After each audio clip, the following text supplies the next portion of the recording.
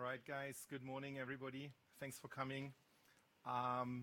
Honestly, who thought that this title is a bit of marketing? Okay, there's like, let's say like 10% of you. So thank you for showing up anyway, I want to say. To make it short, my name is Frank, and this title is not marketing. We had the customer, Western Digital, and they were running a HPC application with 1 million virtual CPUs. That's like 500,000 cores, to be honest, in the cloud on EC2. They did simulations, magnetic simulations for hard disks. And you probably don't know this, but those people, they use Docker images. So Docker is a quite typical format in HPC. They put those Docker images on ECR, which is the container registry that we have at AWS. And they created one single cluster with 1 million vCPUs. What I like a lot is they leverage spot instances, which is this, these instances where you bid for the price and you get like, on average, maybe 80% price reduction. So their simulation time went down from 3 weeks to 8 hours. And I think that's quite a breakthrough. So using 1 million cores in the cloud is possible today. Maybe the skeptics now still think like, yeah, you did this once and probably there was like hundreds of engineering people behind and planning for this. It's not true. I mean, if you want to do this, you can do it. There is more examples. I think this one is actually even older. It's 1.1 million virtual CPUs. They did topic classification for machine learning. And this is the curve where you see how they kind of built up the number of CPUs over time. Right. Let me tell you a bit of a personal story. This was kind of my first job description. So I spent a while in brain research and at a university clinic. And my that time boss told me, look, this was the result of what I did in many years. But he told me, we want to do something like this. But the problem is the calculation right now takes like 12 days. And it's a university clinic. This is where you go when you're severely ill. So my boss said, most of these patients or some of these patients, they're dead before you come up with these colorful images. Can you change it? Now, when I went to university, I thought my first job would be, look, this is a web application and can you make it load faster? No. And this guy said, we have those people. And some of them might die before we can even put a good diagnosis on them.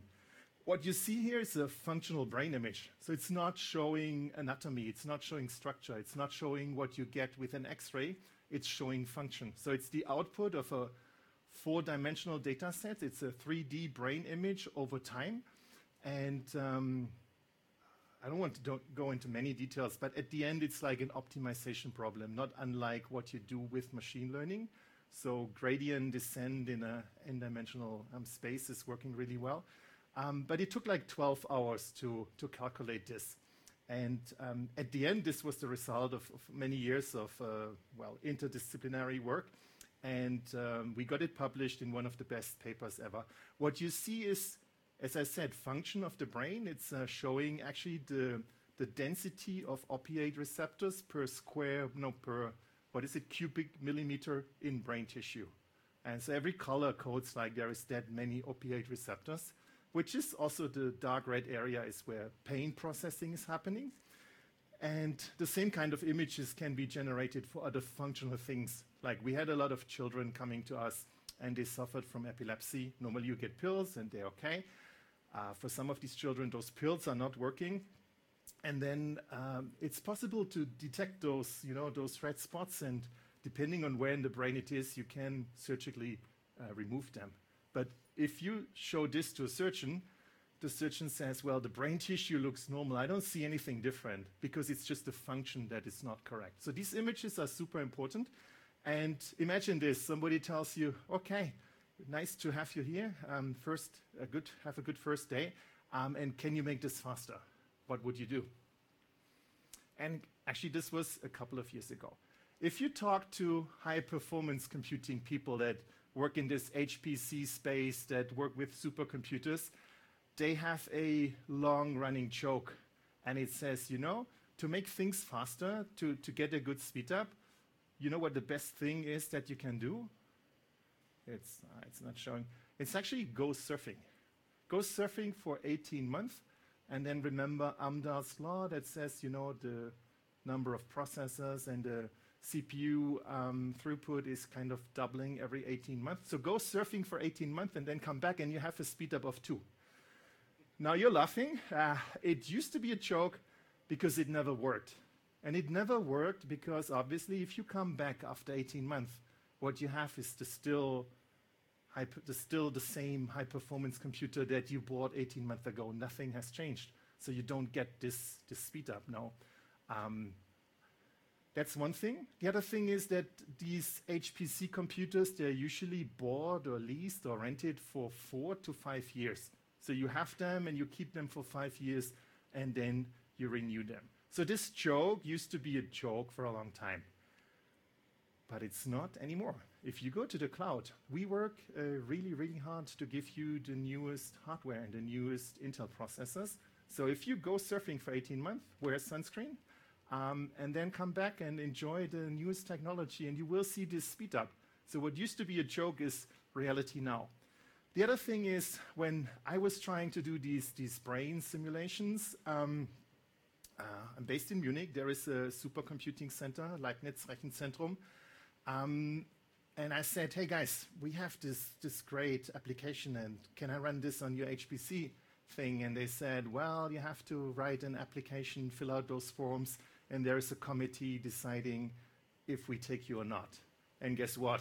They said no. I mean, I was a student, and they said no. Look, the computer is busy, and the thing is, those computers, they're always busy, because they're always used for scientific computing, and they use grids, and if you halve the grid, you have like to the power of 2 more, you need to the power of 2 more resources. So whatever computer they buy after 4 years, after 5 years, they always keep it busy, and it's always fully loaded. So you never get access as a newbie like I was. And well, even though I like this story that we got it published really well a lot.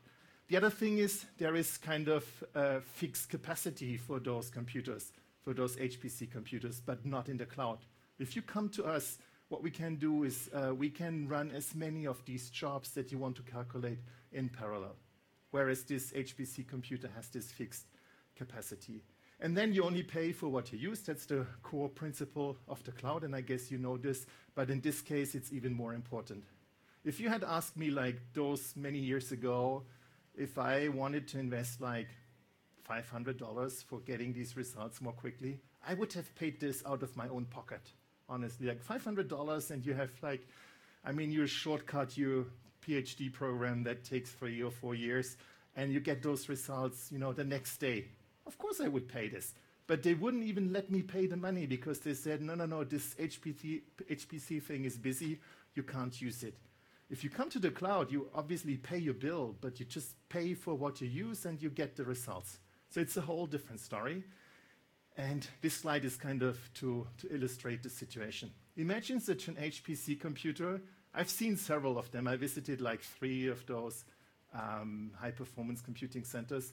Like usually the tape library that they use to do the backups is like the size of this room, and the computer is maybe like 4 times the size of this room.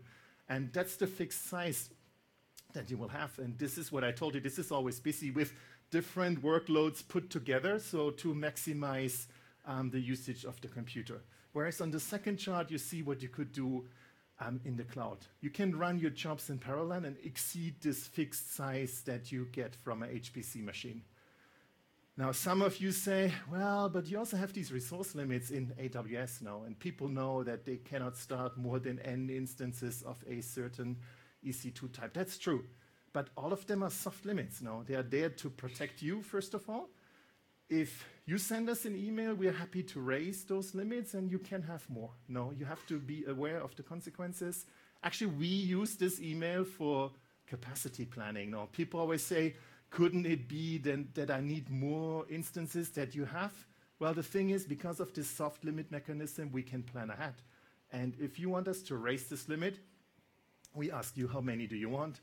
How often do you want them? Is it a peak thing? Is it a permanent thing? And we kind of forward project this for capacity planning. So the situation is very, very different today.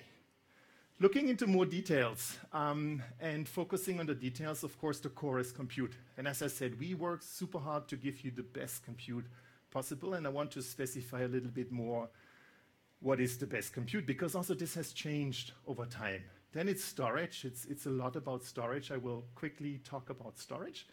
And the core is networking. And this is what people forget. I mean, I can tell you what we did to get these brain images at that time. We had the 12 days was the runtime for running it on a SGI workstation, which is like a workstation that time cost like, might be the equivalent of 25,000 euros today. No, they don't exist anymore. And what we did at the end is, because I didn't get access to this HPC machine, we bought a Linux cluster. I bought a Linux cluster and put it together with a gigabit switch. But networking is the thing that kind of separates those home-built clusters from a real high-performance computing. So networking, in my opinion, is core, and I want to explain a little bit more what has changed about low-latency networking in the cloud. And the other thing is automation. You need to orchestrate the whole thing, and you want to visualize your results. Looking at the choice that you have, there's like 190 different instance types and configurations. And that's kind of super important, because if you look at what those students do in the HPC area or in any area, like, modeling of these brain images, or modeling of what happens if a car company tries to simulate when a car crashes against the wall, what they do is very often they try to adapt algorithms to run it faster, to get a 4% or 7% speed up on this particular type of high-performance computer. Now, what we give you is 190 different instance types that you can choose from. So we think you should adapt the hardware to your problem and not the problem to the hardware. And if you consider this, I think it makes a lot of sense. Like, why would you spend 4 years with a graduate student optimizing an algorithm to a particular hardware? Couldn't it just go the other way around? And run your tests. You can run many tests in parallel and find out what is the best hardware for your problem. Now, picking the hardware got a little bit more difficult, because we have these 190 different instance types. So quick explanation, what does it mean if you take a P3DN24X large instance? P3 is the instance type. So P is general purpose, but it comes with a GPU. The 3 is like the version number. There was a P1, P2 before. And the D and the N, it's capabilities. Just imagine D for disk. It's actually a SSD, which is a NVM-based SSD. It's a very fast local SSD. And the N is for network. So it's a super fast network, TCP/IP network, that gives you 100 gigabit per second. And then we have the instance size. It's the 24X large, which means it comes with 96 virtual CPUs and 256 gigabyte of RAM and 8 of these NVIDIA V100 cards. So this is how to read the instance types.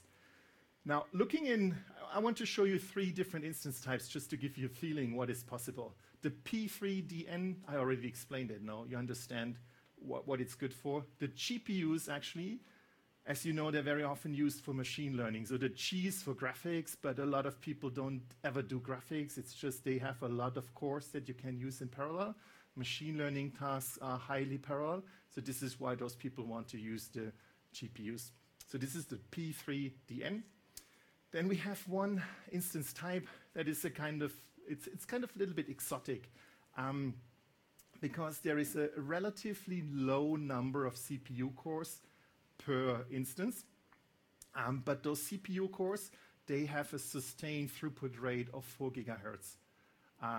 So the intro to this talk was using 1 million CPUs now, but now I tell you we have those instances with a low number of cores. Why would they be attractive at all? The answer is there are certain kind of applications where you pay per core, and the core that you pay for, you want to have it as efficient as possible. I think we can say it like Oracle databases now. If you don't use a RDS service for a managed database and you want to run it yourself, you pay per core, and then you're happy to have this 4 gigahertz of sustained throughput, but you don't want to have too many cores because otherwise your bill goes up. And there is other applications where it's a lower number of cores makes more sense whenever you cannot use this level of parallelism. And then there is an instance size. That's the last one I want to point out, the C5N. So the C5, it's like the N, remember, it's for the networking, 100 gigabit per second. Massively scalable performance. It's good for all network-bound applications that you might want to run. So this is like the instance types, and the processors are typically the newest and fastest Intel processors. And that was like the story for a long time, like, can we get those Intel processors even a little bit earlier than you could get them and buy them in a store? And for the first time, we announced AMD processors. Now, the AMD story is very easy. It's Intel compatible. For the same instance types, like for the M5, we offer M5A. For the R5, we offer R5A. And for the T3, you can get a T3A with an AMD processor, which is good because you save on average like 10% of the cost for the same performance. So why would you not use it? And it's binary compatible, so you can run the same kind of software. And this 10% can make a big difference. I just told you that, PhD students work like 4 years and they get a 4% speed up, so 10% is a rather big number. Okay, so it's the AMD processor, and it's something you can easily just try and see if it works for you. There's something that sounds similar, but is very, very different. And it's an instance type that we call A. And we call it A1 because it's the first version. And it's based on a ARM processor. And as you know, the ARM processor is what you have in your mobile phones. It's also what you have in Raspberry Pis. And this is not binary compatible to, your SAP and your Oracle software. So you cannot run this kind of software on these processors. But you can run your microservices that you build and compile yourself on a ARM processor. So for the first time ever, you see these ARM processor class in a server machine in the cloud. And the reason is that the processor cost compared to the energy that it produces is rather low.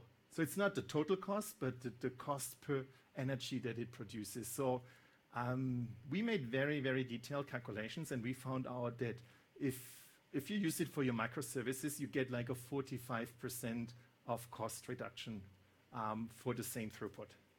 And as always, we encourage you to do your own measurements. 45 sounds like a marketing number, but there's really a detailed calculation behind, and there's a blog posting from the guy who builds our data centers that goes into great details. So people love this. They like these low-cost processors whenever they want to scale out their microservices architecture.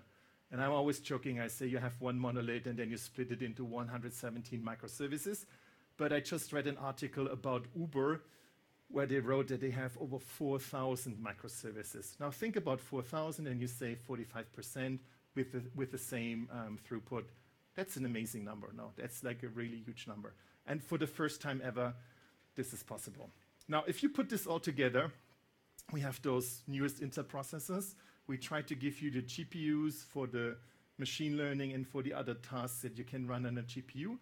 We give you the AMDs. We give you the ARM processors that we custom built. And there is a new processor that we announced. It's called Inferentia. And this Inferentia processor is a kind of replacement for the GPUs. The GPUs are very expensive because they're built for graphics. And we thought we can do it cheaper and give you the same number of cores, the same level of parallelism. And it's called Inferentia. It's announced and it will be available soon. So you can choose. We want to give you choice. That's a core principle of what we're trying to do. Right. Then I already announced that it's usually about networking. That's the difference between this home-built cluster that like I built many years ago to calculate those brain images with a gigabit networking switch, and a real supercomputer. The real supercomputer has a network that gives you very low latencies, and that's very hard to achieve in computer science. The bandwidth is very easy. You can always put in a second network card and put a second cable to your switch and you double the bandwidth. No, that's not the problem, but reducing the latency is a super hard problem. And you get to a limit where it's almost impossible to further reduce the latency, and you hit the limit of, the TCP/IP stack and the operating system.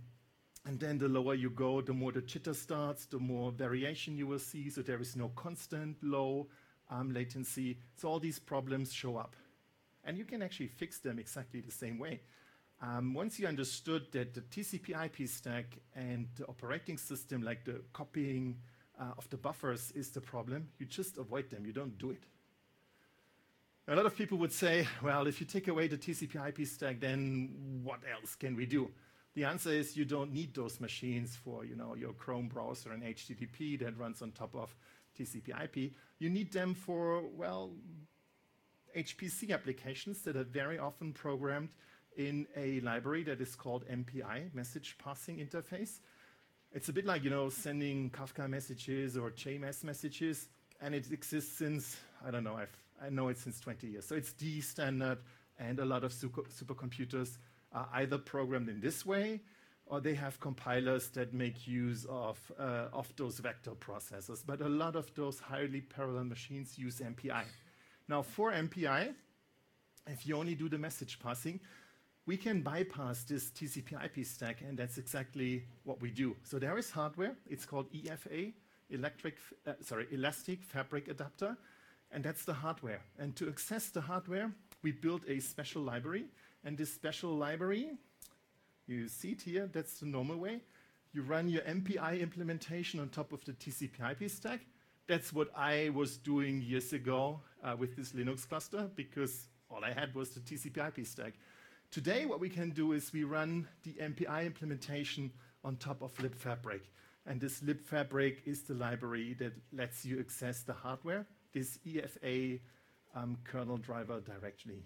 So it doesn't mean that there is no TCP/IP stack on this machine anymore. It still exists. It's a different network card. But there is also this direct access to EFA. And if you look into more details into like how to scale algorithms, typically the latency that you need for the message passing is the crucial point. So the lower the latency, the better you can scale the algorithms, and the better you can use like a large number of processors. Right, so that's the networking part. And then there is the file system part. What we did is we support for the first time a true HPC file system. It's called Lustre. The name might sound a little bit strange. It's a combination of cluster and Linux and cluster. So this is why it's called Lustre. And I looked it up a while ago, and I found a Wikipedia article where it said, like, I think the majority of all top 100 HPC computers in the world, there's a ranking, they use this file system. And they use it because it gives you very low latencies again. It's always about latency, and it gives you great throughput. And we support a native version of this Lustre file system. It's called AWS FX Lustre. It's a parallel file system, so we can use parallelism. It's based on SSDs. And, oops, let me do this. And the thing is, the more storage you add, the more throughput you get, and there is a consistent low latency access to your objects. And you can also access objects, map objects from S3 onto this file system, objects that already exist in S3. You create the file system, you access them via the Lustre file system, and then at the end of your computation, they just go back to S3. So it's a kind of direct mapping from the S3 object blob store to FSX. Right, and the last thing that I want to point out is Parallel Cluster. And this Parallel Cluster is an open source project. And it's an open source project that we had under a different name. It was called CFN Cluster for a while. And then it got so popular that we put some more engineering resources behind. We open sourced it. And it's basically a Python framework, a Python program that you install with pip, and then you can create your own HPC machine on top of what we give you as the AWS Cloud. That's the idea. There is different configurations. It's based on Python. It's kind of easy to operate. If you see it for the first time and you've never seen HPC world, it might look a bit simple to you. Because what is happening in this HPC world, people work with schedulers and queues, and you queue your job, and then you wait for the result. How much time do I have left? 15 minutes? Plenty. Okay. Then I'm trying to show you just what this what this parallel cluster is doing. Before I conclude, basically what you get is you install it with pip install parallel cluster. If you have your Python environment, and then you have the pcluster command, and you can say pcluster configure. You can configure your cluster, and then you create a cluster, and then you submit a job, and then you see the output. So that's the whole idea. Let me try and see if this is working.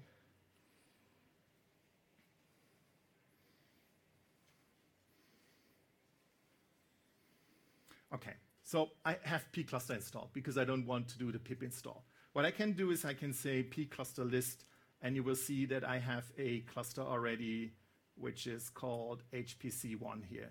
And I've created this yesterday. If I want to create a new one, what I would do is I would say pcluster and configure. And it then says what cluster template do you want? I want a default one. Then it says what region do you want to run the cluster in? And I want to use Ireland, which is EU West 1. What's the name of your VPC? You need a key to talk to the master instance of the cluster. So that's the pcluster key that I defined before. And then you need the subnet and the subnet ID. And that's the subnet and the subnet for the master. And then this config file is generated. And it's actually written to, if I go to parallel cluster and config, and that's the file.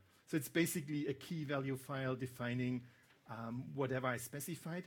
I put in some extra values, and those are the ones that I want to point out.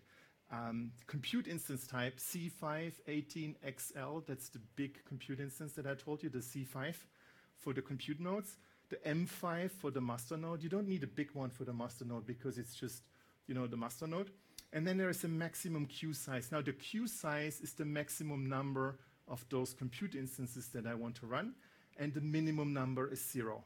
So it starts from 0, and actually the other value is that's it. I see it right here. It's the scale down idle time. So after 240 minutes, if I don't use it, it will scale down. So the maximum would be 4 of those C518X large, which cost like $3 a piece per hour. And if I don't use it for 240 minutes, it will scale down to 0. If you set the initial size and the max size both to 4, it will stay at 4. So it's really like a hardware cluster that you have, and you can define if it should be elastic and scale down or not scale down. Now, let's go here, which is, I created the cluster already. What it does is, if I run the create cluster, it will take this configuration file, it will create a CloudFormation template, and create the resources. And that's what I have done already, because it takes a couple of minutes. And then, if I'm lucky, cool. Then I can connect to the master node. So I say pcluster and connect to the cluster, and I can say queue host, and you see that's the main node. And I could also say queue stat, that's the queue, and there is nothing queued. Now, I have actually a very embarrassing program, but I'm still showing you. And what this program does, it runs an MPI job, which could basically do this message passing that I told you, but it runs the most simple MPI job that you could imagine. So I'm kind of abusing MPI to trigger a command on a remote instance, on a remote compute instance. The MPI job looks like this. Basically, I want to use 100 virtual cores, and what I'm doing is I want to say MPI run, and all I do is host name on those 100 cores. So the idea is that those 100 cores, because I don't have 100 on one of those compute instances, some of them should report back a different host name. So let me submit that, qsub MPI, that's it. There's a little glitch, don't worry about this warning. What I do is I say qstat, and you see that this job is running right now. And let me connect. These are the instances that I have. Let me refresh this to be sure. Okay. Now, the effect that we see is that I only have the master node, and it needs to spin up the 2 compute nodes, which will take a while. It actually takes a couple of minutes. Once those nodes are available, and we should see them coming up, hopefully soon. You see, this is it. They're pending, and it will take maybe a minute or 2, or maybe up to 3 minutes until those really big nodes come up. Let me tell you about those nodes. It was this one, C5D18XL, which gives you 74 virtual CPUs and 144 gigabit of memory, and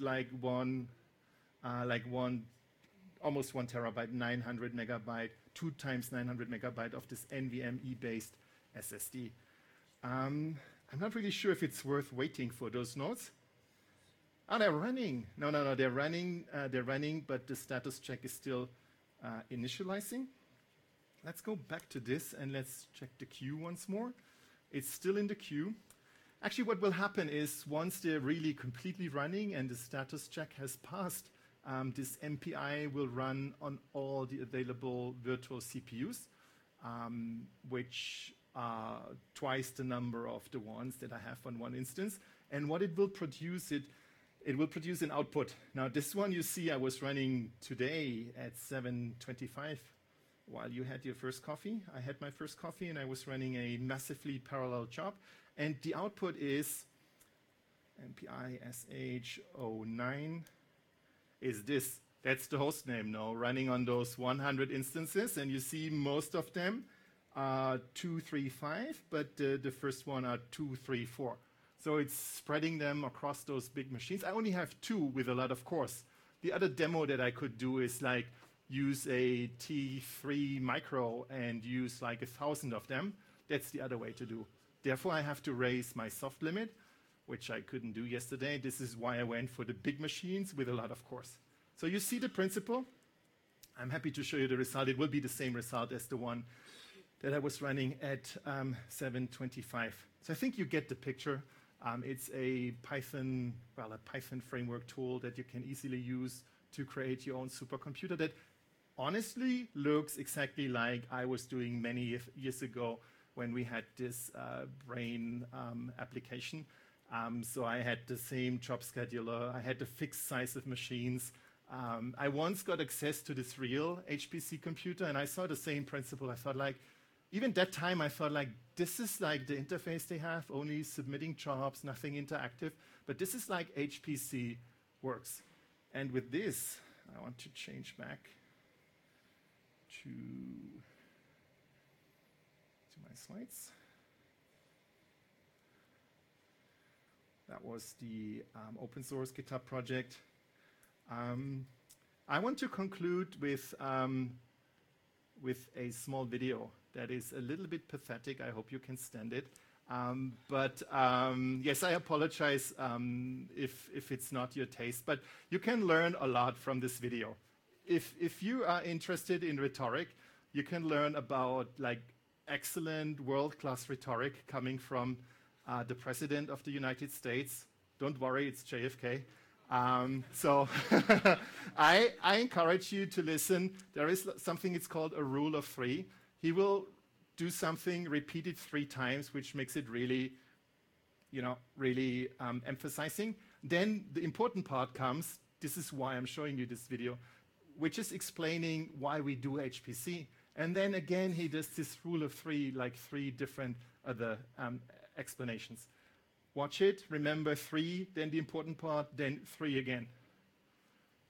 Of all mankind, we choose to go to the moon.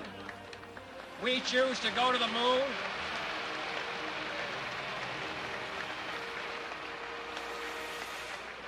We choose to go to the moon in this decade and do the other things, not because they are easy, but because they are hard. Because that challenge is one that we're willing to accept, one we are unwilling to postpone, and one we intend to win. Okay, so the message is we have these problems that we choose to do not because they're easy, but because they're hard.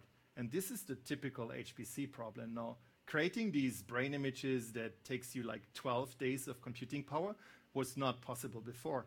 And it was like a major breakthrough giving, this brain image to students. They say, look, this is where in a human brain the opiate receptors are. Before, people would like take a mouse, kill the mouse, cut the brain into slices and get the same result.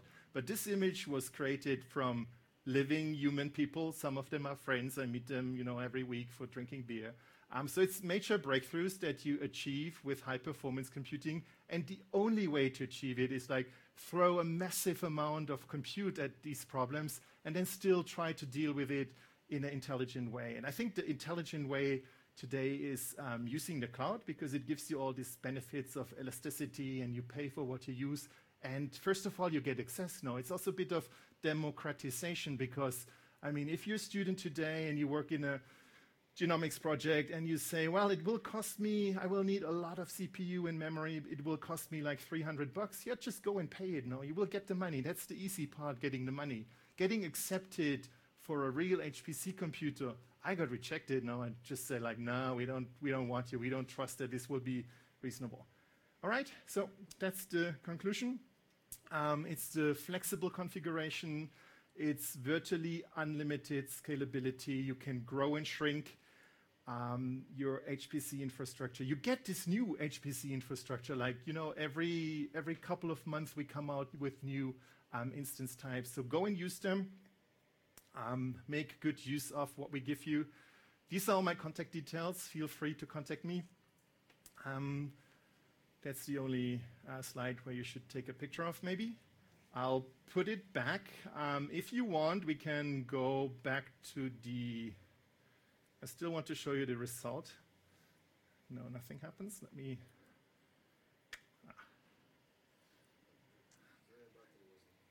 I don't know. I have a black screen.